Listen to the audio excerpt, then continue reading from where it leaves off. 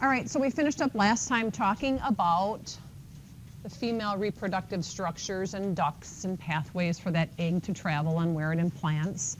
So every month the ovaries undergo a cycle, and it's driven by hormones, what the ovary is going to do during the cycle. So it's typically a 28-day cycle, and it's broken up into the ovarian cycle, which overlaps with the uterine cycle. So what's going on, remember the ovaries are what's producing the hormones, right? So the hormones act locally on the ovary to develop and ovulate an egg, and at the same time those hormones act in the bloodstream and the uterus to prepare the uterus for a potentially egg that's going to implant. So both of these are occurring at the same time, the ovarian cycle and the uterine cycle, under the influence of estrogen and progesterone.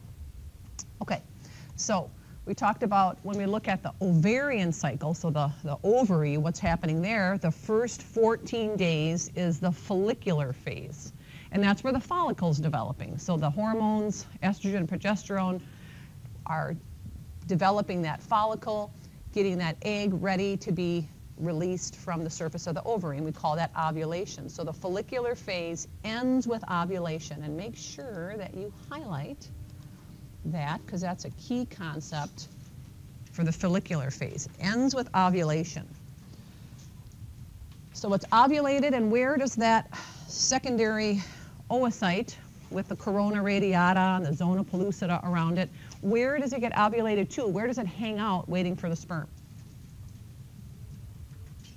The uterine tube, yep, or the oviduct, yep. So the fimbriae wafted in there, right? And sometimes we said the fimbriae don't do that effectively and it ends up somewhere else, and that's going to be a failed possible pregnancy, right?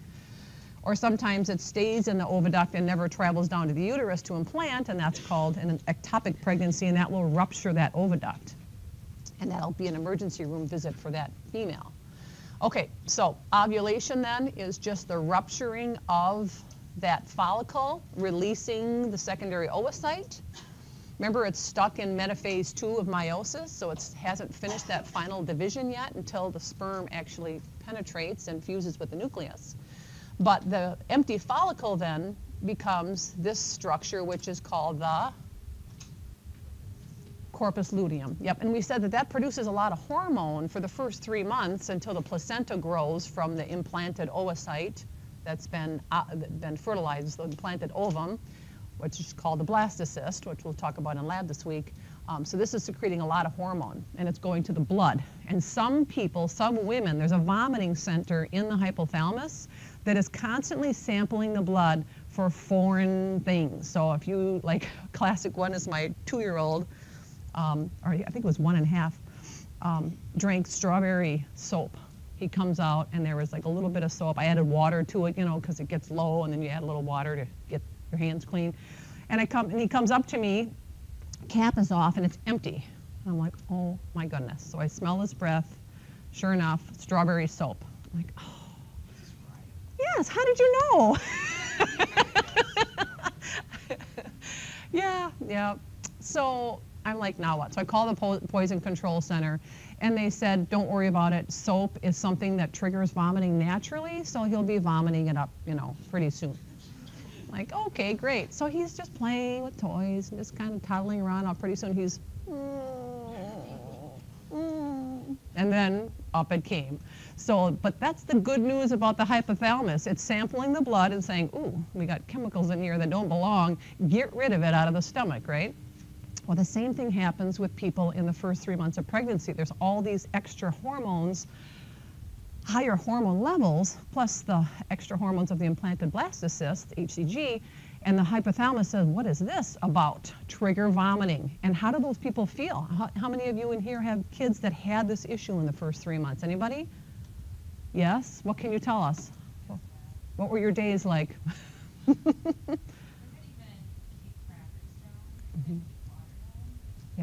Yeah. Because that vomiting center is constantly being triggered. That's the hypothalamus in some women that is just hypersensitive to those pregnancy hormones, yeah. And it's really important that those women do whatever they can to try to keep food down, because you can get dehydrated during this time. People sometimes end up in the hospital on IV fluids. They say salt helps. I don't know if it's just, desensitizes the hypothalamus or helps the stomach lining, cope with nausea better. I'm not sure, but it's a big problem. I did not have that problem in my pregnancy. It's probably why I went on to have 6 kids. And it's probably why I gained 50 pounds in all my pregnancies, because I just loved food during pregnancy. So, because it also heightens your sense of smell.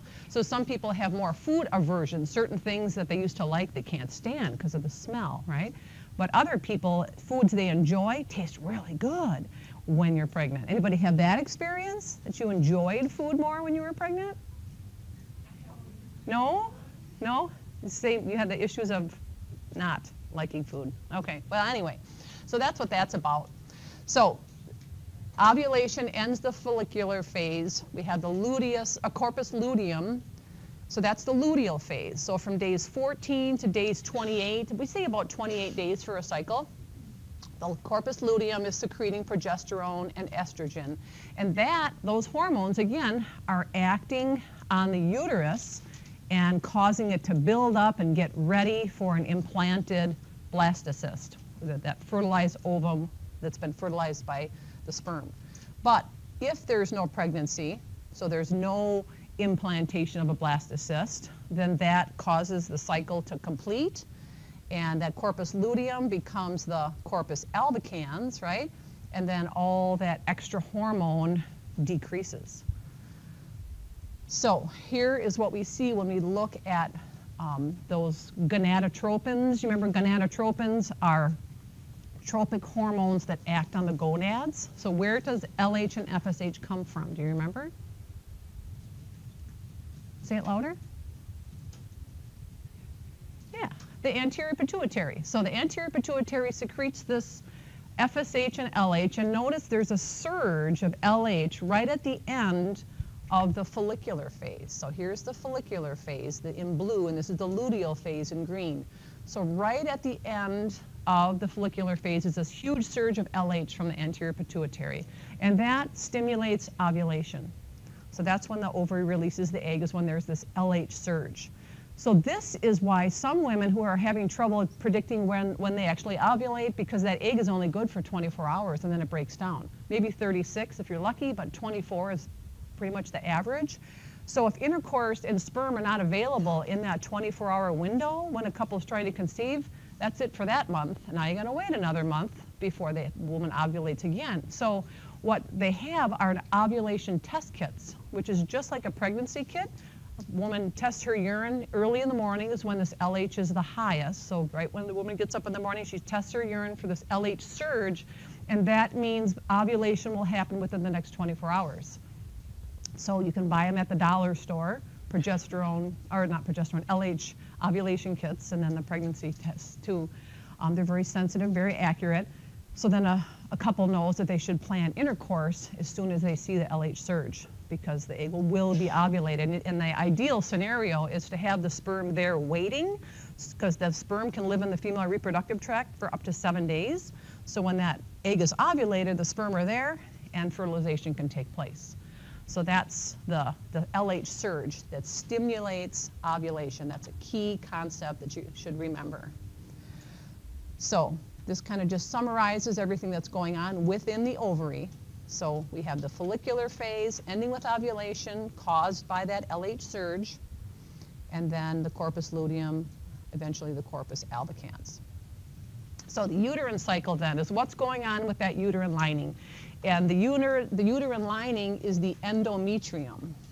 So the endometrium is what we're talking about that's changing throughout the cycle. So days 1 through 5 is when active bleeding is occurring. And I'll choose red appropriately.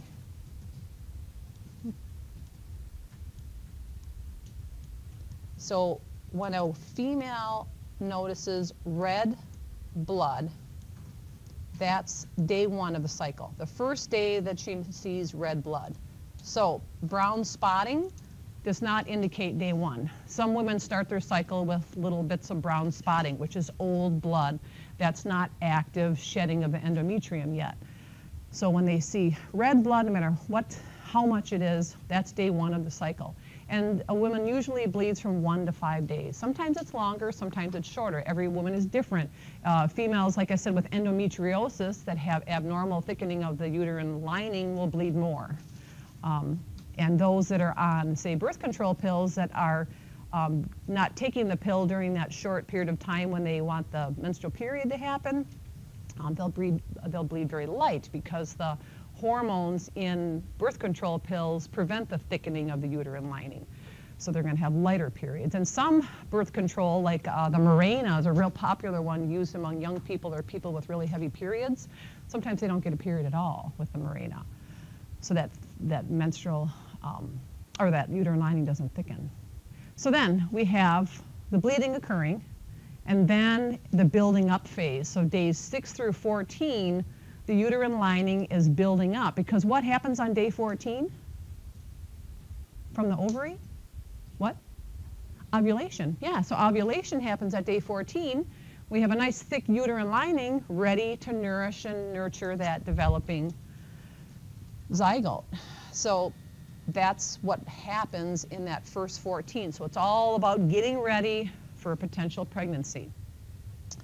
Then another 2 weeks depends on what happens, right? Either the corpus luteum is maintaining that lining, or over the next 10 days, that lining is going to break down and it's going to be shed, and that starts the next cycle of menstrual bleeding.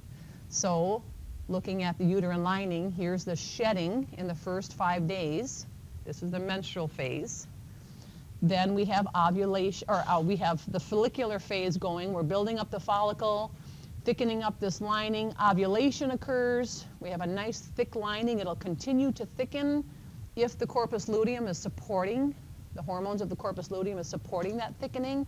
If not, again, after 10 days, it's going to drop because the corpus albicans is now no longer secreting the hormone, because it's the corpus albicans, and then we have menstrual bleeding again occurring. So what's happening in this first part here? As we get close to ovulation, some things change in other parts of the reproductive tract.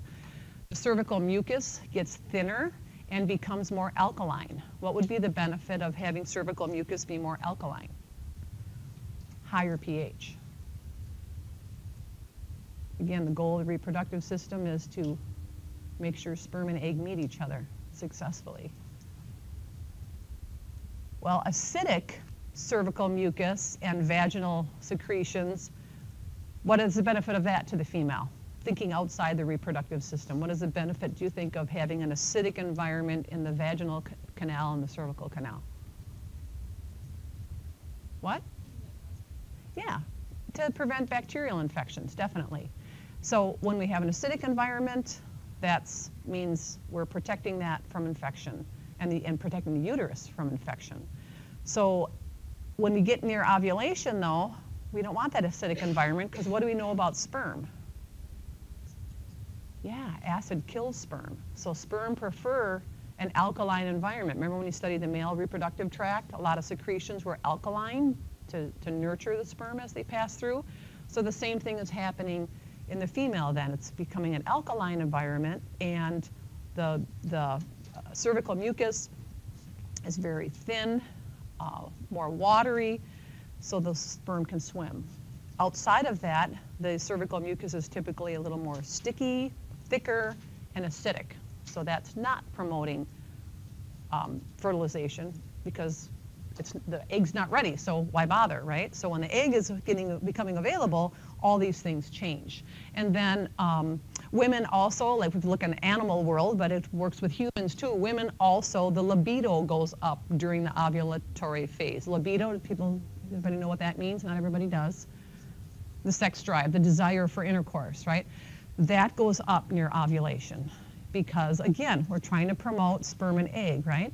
So men, we give off pheromones. Males can detect that in the people around them. They've done studies and found that the men kind of know when a woman is ovulating. So, because we give off pheromones. Animals do the same thing, right? How did the deer come out of nowhere when the does are ready to be fertilized, right? So this process of these hormones are supporting this ovulation and making sure that intercourse occurs. All right, so if fertilization does not occur, we said that corpus luteum breaks down, the progesterone levels fall, so keeping progesterone levels high supports the uterus. So progesterone makes the uterus happy. It quiets the uterus, prevents contractions, and it keeps the uterus nice and thick. So some women, I mentioned last time we were in class, have low progesterone levels at the start of pregnancy, and that can lead to early pregnancy losses. So it's really important if a newly pregnant female notices some bleeding to go and be evaluated right away and ask for a progesterone level, because sometimes doctors don't look for that, and a woman can have multiple pregnancy losses that could have been avoided if they just supplemented with a little progesterone. All right, so, but fertilization didn't occur, so progesterone levels are falling. The spiral arteries that serve the uterus kink and spasm, endometrial cells die, and then those spiral arteries dilate and open up, and there's a lot of bleeding that takes place, and we see blood coming from that endometrium as it breaks down. So endometrial cells and bleeding occur in that first 5 days. So if a person is looking at when is the fertile period for a female who wants to become pregnant, because at some point in some of your lives in this class, whether you're male or female, you're going to be concerned about this if you're thinking of having a family. So understanding how the uterine cycle works is really important. When is the most fertile period? If you look at this 28-day cycle, when is the most fertile period when a couple should plan intercourse? What? Day 14 and 15? We said sperm can live in the female reproductive tract for 7 days. So day, yeah, even day 7. Yeah, as early as day 7. So is a woman thinking when she just finished her period, is she thinking, I'm fertile right now? Probably not. And that's probably why we have some unplanned pregnancies, right? Because that's when it happens, is in that first half of the cycle, right after the menstrual period is when people are fertile. And some people think, oh, I'm on my period, I'm not going to get pregnant, we don't need protection. Definitely not true. Definitely not true. So then ovulation sometimes can cause pain in some women. Some women know when they're ovulating. They get right-sided pain on the lower left or the lower right, and the ovaries kind of switch back and forth on which one releases the egg. Sometimes it's left, left, right, right, left, right. There's no real rhyme or reason to it, but they take turns. And some people have lost an ovary due to an ectopic pregnancy, so that just the other one is going to be ovulating, right? But either way, some people have pain with that. And when I taught health over at UWL, I sometimes had college students come up after class and say, you know, I've got this pain, it kind of comes and goes, it's on the right side, and it hurts when I sit down or if I stand up, and then it goes away. Like, that sounds like ovulation pain.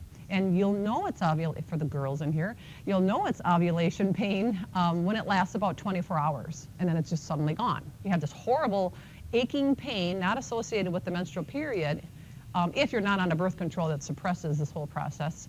You get the bad aching pain on one side or the other, lasts about 24 hours, sometimes as little as 12 hours, and then it's just gone. And that's Mittelschmerz, or we call it, it's German for middle pain, Mittelschmerz, and that's ovulation pain. And some people find it helpful because they can kind of plan, you know, do family planning around that. Okay, so there's 3 phases to the uterine cycle: the menstrual, proliferative, and secretory. And then the ovarian phase is just the 2, the follicular and the luteal phase. And again, they coincide with each other. So any questions about that before we kind of switch gears and talk about the next topic? Okay. So developmental aspects of the reproductive system. So how do we develop into male and female? So 2 months before birth, testosterone secreted from the testes causes the migration of the testes that are in the pelvic cavity to migrate into the scrotal sac. So the testes are in the abdominal cavity 2 months before birth, and then they work their way down into the scrotal sac. So have you, like I show dogs, and a big thing in dogs is that your dogs that you show in the show ring can't be neutered or spayed. They have to be intact to show their goods, right? So for the males, if you have an awesome male dog that you've bred and has this great look to it, it totally fits the breed standard, but the testy didn't descend into the scrotal sac, it's a very common problem. That dog is not show quality and now it's a pet. So it's a big deal. And there are human males that are born without a descended testy, and they will have to go up and do surgery to get it down. Sometimes it happens on its own, other times they have to go and go get it. So there's a special structure called the gubernaculum, and that's a term you should know, which helps guide that descent. So the same thing happens to the ovary. The ovary is pulled down as well, but there is no scrotal sac and no pathway for that ovary to continue on outside the body, so the ovary stays in the pelvic cavity where the testes goes all the way down into the scrotal sac. So there's this ligament that kind of stops the path of those ovaries. So we know that there's 23 pairs of chromosomes. Oh, and there was an error. Thank you for bringing that to my attention, Jessica. On the, what do we call it, the interactive iPad quiz, right? There was a question about how many homologous chromosomes there are. There's 22, not 23, so I fixed that. No, I actually just took the question out and gave everybody extra credit, so if you got it right, you got extra credit on it, so it didn't hurt your grade. Okay, so there's 23 pairs of chromosomes. We talked about the 23rd pair are the sex chromosomes, right? XX or XY. So we know that there's a lot of traits on that X chromosomes, the sex-linked traits, right? Like color blindness, hemophilia, muscular dystrophy. That's on the X chromosome. And then the Y chromosome is a really short little chromosome that has not a whole lot of traits on it other than making boy parts. So there's a gene on the Y chromosome that is called the SRY gene. And that is what codes for protein synthesis and male development. So this SRY gene kicks in at a certain point in fetal development. So the lack of an SRY gene means it's going to be a female fetus.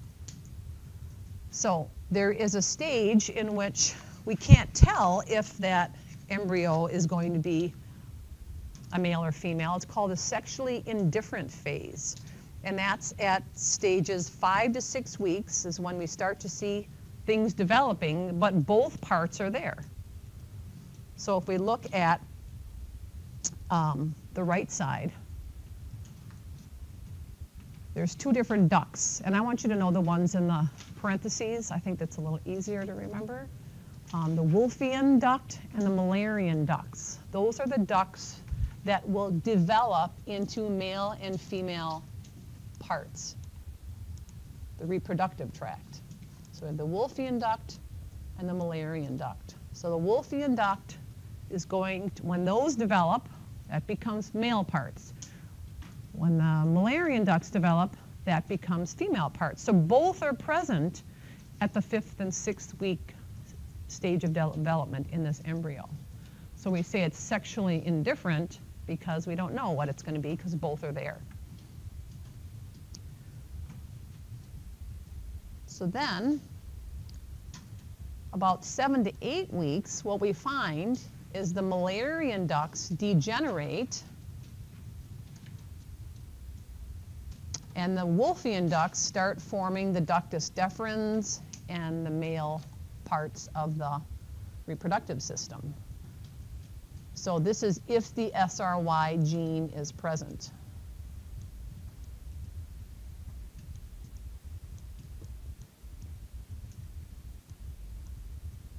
So if that's present, we start to see this development taking place. And again, this is the Wolffian duct, which is called the mesonephric.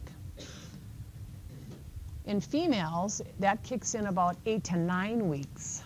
So if there's no SRY gene,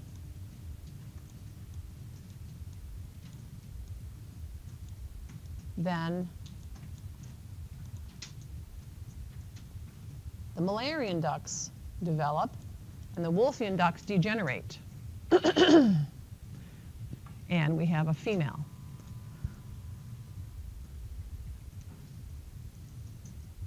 So are there errors in DNA that cause problems where people develop with both parts? Have you heard of that? What? What did you? It's stuff the Y chromosome when a child is born.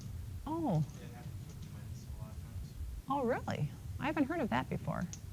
I know there is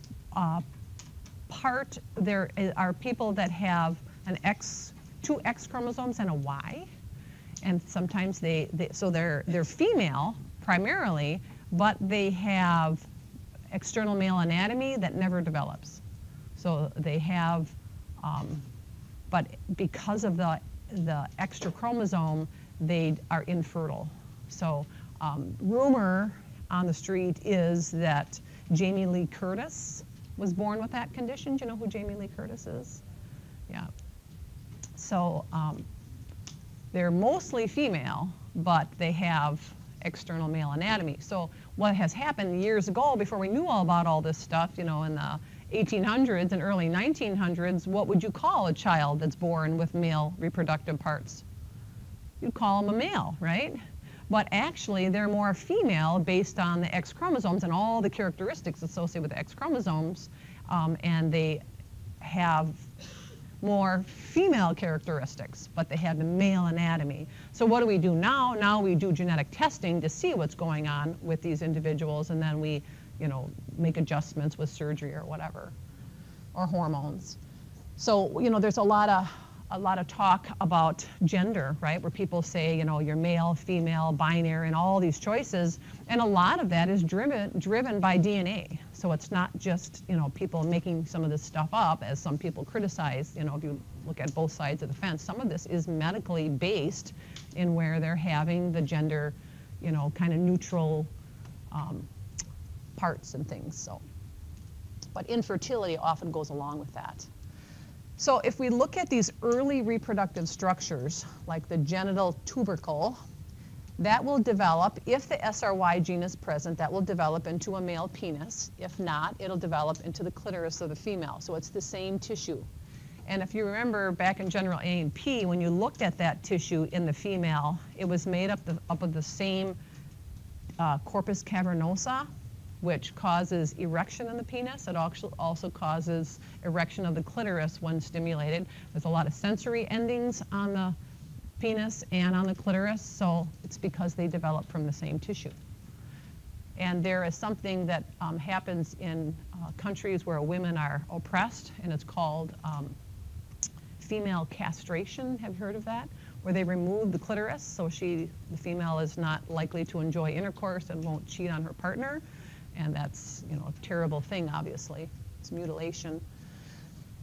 The urethral folds, another early developmental structure, will develop into the urethra of the male and the labia minora of the female. And the labia minora of the female, remember, are the inner darker folds that do not grow pubic hair. So those two tissues are related. They develop from the same early tissue. And then the labioscrotal folds, the labia majora, so the larger folds over the vaginal opening that do grow pubic hair, that is from the same tissue as the scrotum of the male. So why do we look at all this stuff? Well, sometimes people, you know, abort. And when we say abort, that is something that can happen spontaneously. So older fetuses, when they are miscarried, we call that spontaneous abortion. It's not like a medical where they went to a clinic and had the baby removed. It's the medical term for later miscarriages. Sometimes these parts are not fully developed, so we can kind of assess how far along a fetus is by looking at these parts and where they are in development, because we know at certain stages, you know, these reproductive parts show up. All right, so talked about that already. So let's talk about the other end of the spectrum. So that's the early part of development. Now we'll talk about the later part. Around age 50 is when the ovaries start to become less responsive to the gonadotropins. And what did we say the gonadotropins were?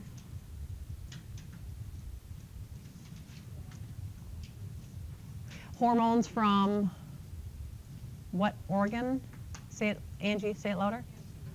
The anterior pituitary. So that's the hormones that are stimulating the ovaries to do their job. They're the tropic hormones. They're basically kicking the ovary, saying, get going, start secreting estrogen, progesterone, ovulate your egg, it's time to go, right? We said LH stimulates ovulation. Well, as the ovaries age, they become sluggish and less responsive to these hormones. So as a result of that, and there's fewer eggs, viable eggs, because they've been around for 50 years, right? Because these eggs were formed during fetal development. So they become less responsive. There's the egg quality goes down, and the chance of pregnancy drops significantly after age 43, I want to say. The chance of pregnancy is very low after 43. It does happen, definitely, but the chances are very low. 40 to 41, the chances are still pretty good. And there are a lot of people I know that have had babies at 40, 41, you know, spontaneously. I'm one. So I have a 9-year-old at home. And she was a surprise. She tells everybody that. So we never say accident, we say surprise. But yeah, so this process happens, and by 50, the ovaries are really starting to kind of shut down. So a woman might still be ovulating, she might still be having regular periods at this time, but the quality of that egg is down. And the hormones that would support pregnancy decrease.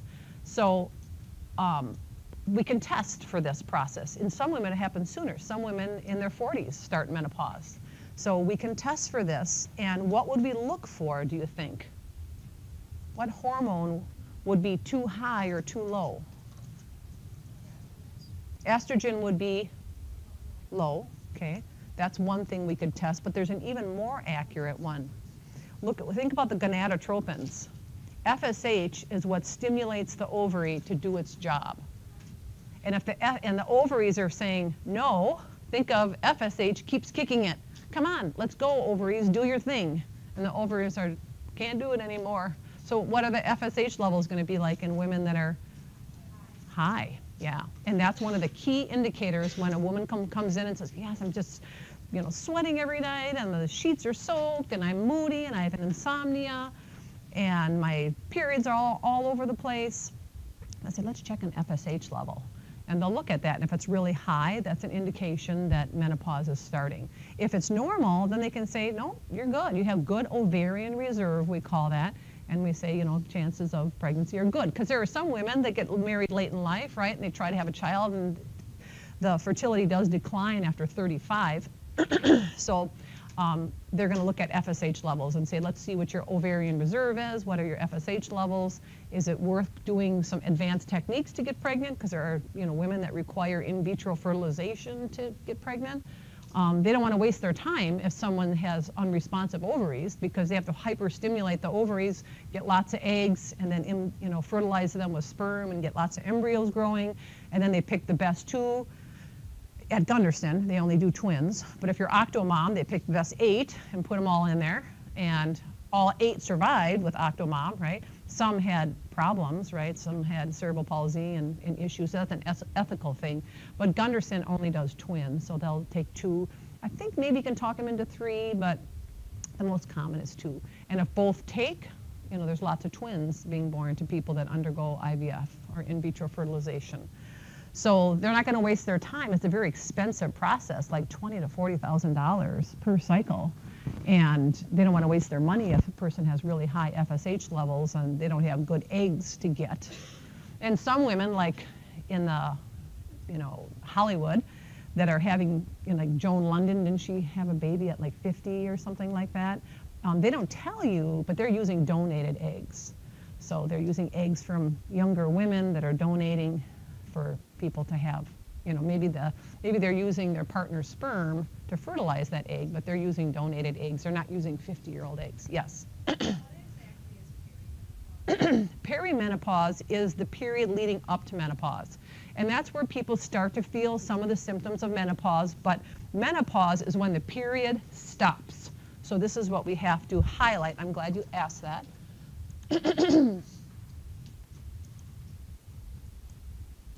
So menopause is when the period has stopped. And when they say a woman has not had a period for 6 months to a year, she's officially done in menopause. So perimenopause, peri means around. So when you're around that time, that can start anywhere in the 40s, early 50s. The average age of actual menopause is 55. So people are in that phase. So what they find is insomnia, quality of sleep goes down quite a bit. Heavier periods, sometimes more painful periods, night sweats, and increased headaches, joint pain, fatigue, brain fog. Don't those all sound wonderful? Makes you want to take a class of A&P when you're in the menopausal stage, right? No. You're what? You're batting 100. yeah. But what can you do to counter those effects, right? Because I worry about that myself. I'm getting into that age, and I know I'll be talking to some nurses at work that work on my floor that are in menopause, and we'll be just chatting, and all of a sudden I just see sweat dripping down their face. I'm like, oh my gosh. And you don't want to say anything because they know what's happening, but they obviously don't want to talk about it. So we're like, it's dripping. That's going to happen to me, and I'm going to be in front of a class of students, I'll be peeling layers. But what they recommend is actually remember did I talk about estrogens in here, about phytoestrogens, how soybeans are an artificial source of estrogen, that they recommend that women are in that perimenopausal stage, that they've done studies and found that drinking soy milk, eating edamame, which are just little soybean beans, they look like beans, but they're green. I make those salads, they're actually really good. That can help kind of deal with the symptoms of menopause or perimenopause. Exercise is really good dealing with perimenopause because anxiety levels go up, moodiness, depression levels go up. And think about most of your homes. Think about yourselves, you girls that are in your 20s and upper teens still. Your moms are probably in their 50s, right? And you were probably like a senior in high school a couple years ago, and how are you getting along? Pretty well? Moms and daughters and sons, when everybody's hormones are all out of control, it's kind of a bad mix, isn't it? So just understanding that, and marriages struggle during this time too, because women are less tolerant of the difficulties that might exist in a marriage. So just being aware of those things. And they've also done studies that some women who take Prozac in the week around their period, when the hormones are really kind of out of whack, can cope with some of these perimenopausal symptoms. Or even just going on a mild antidepressant through the perimenopausal time can help with sleep, can help coping with anxiety. It's not a sign of failure or weakness, right? It's just a matter of how we cope with this temporary change. Okay, so they're not responding to the gonadotropins. We already talked about that. Estrogen levels are low, right? And FSH levels are, right, increased FSH. But then, like anything, when there's no response, FSH will give up, the anterior pituitary will give up, and will no longer secrete high levels of FSH. So because of this problem with estrogen, again, we talked about some of the symptoms. Remember, dryness. So we know the progesterone helps keep the cervical mucus moist and promotes, just a healthy reproductive tract. So vaginal dryness is a symptom of menopause. And like I think I said this before too, so when an older elderly woman is raped, that's very damaging. The vaginal wall is thin, so that decreases, so intercourse can be more painful, less desirable. The libido, the desire for intercourse, goes down in females, especially in the perimenopausal. That's another symptom around the perimenopausal period, is there's just less desire for sex. And again, partners, are going to be a little disappointed with that. So it's good to kind of just know the physiology of what perimenopause means and menopause. Cholesterol levels. Remember, estrogen helps with cholesterol. So what happens to cholesterol levels after menopause? They increase, yep.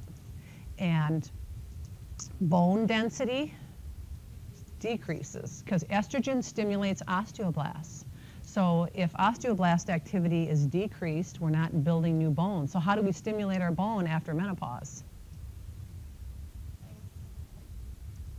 Vitamin D, making sure we're getting good vitamin D and calcium in our diet, and weight-bearing exercise. Yeah, so it's really important to move and be active. And the weight-bearing exercise is also going to help with the cholesterol. So, so the people that don't move around after menopause, that just become overweight and sedentary, their chance of heart attack goes up considerably. And if, let's say, they're not gaining weight, let's say they're just a little old lady who just does putters to and from the kitchen counter and just lives in her little tiny apartment, and she's 95 pounds and not getting exercise, what is she at risk for? Yeah, falling, because weakening osteoporosis, weakening bones due to osteoporosis and lack of estrogen stimulating osteoblasts, falling down, breaking a hip. And what happens, they find, is people are standing at the counter, they break their hip and fall. So the bones become so weak that they just crack and they fall. So, and that's a #1 reason that people enter the nursing home and pass away shortly thereafter, is just the failure to thrive or decline due to a hip fracture. And Laura, you work in a nursing home. Do you see that? Do you see people pass pretty quickly when they come in after hip fracture? Depends.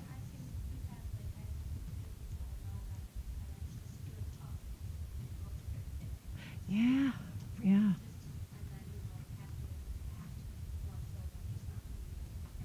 Okay. That's, yeah, that's good.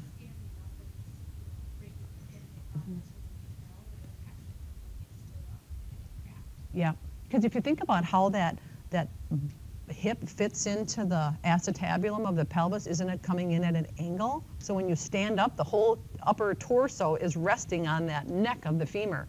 And at that spongy bone that breaks down with osteoporosis, it just cracks. And that's that.